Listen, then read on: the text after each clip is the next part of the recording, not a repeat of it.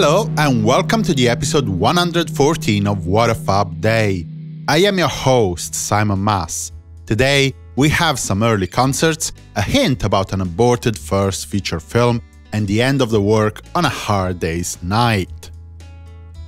On the 24th of April 1960, we have a performance of the Nerk Twins, a duo featuring John Lennon and Paul McCartney. The two, on acoustic guitars and vocals, performed for the second and last time at the Fox And Hounds pub in Caversham, Berkshire, this time during the busy lunchtime slot from 12 noon to 2 p.m.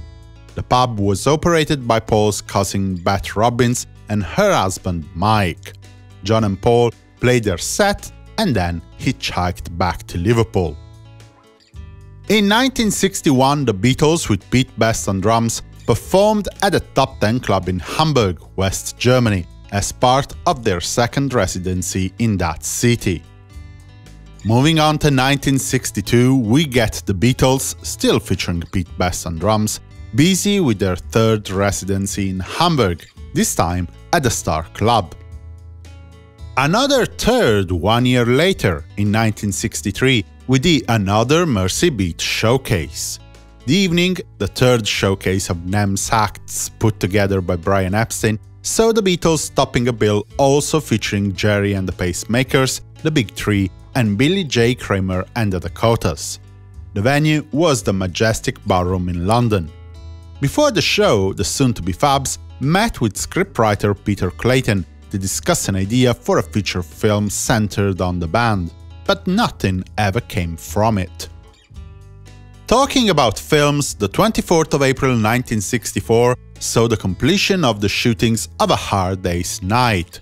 In the morning, the crew filmed the last bits of the Ringo solo sequence in Edge Hill Road in London.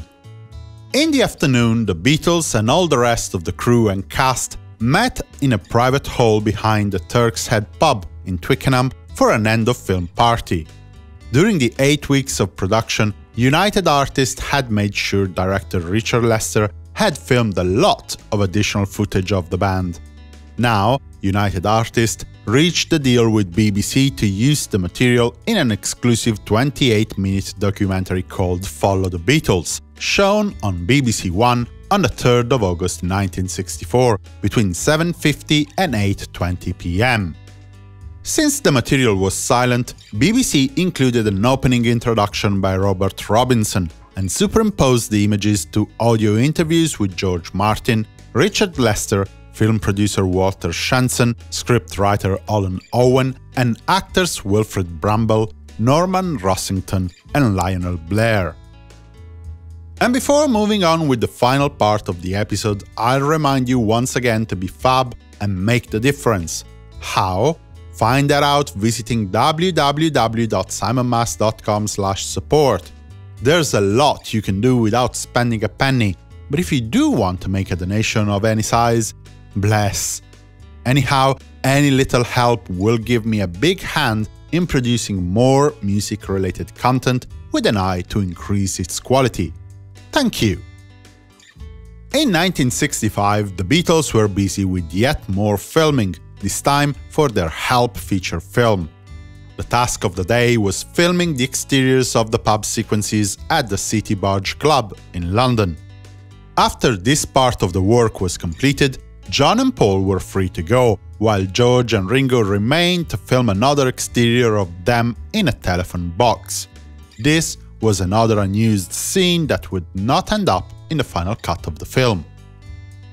Finally, on the 24th of April 1967, the four Beatles went out together to watch their friend Donovan perform for the first night of a week-long residency at the Savile Theatre in London. The theatre was owned by their manager, Brian Epstein. And with this jolly evening event, we can conclude this episode of What a Fab Day.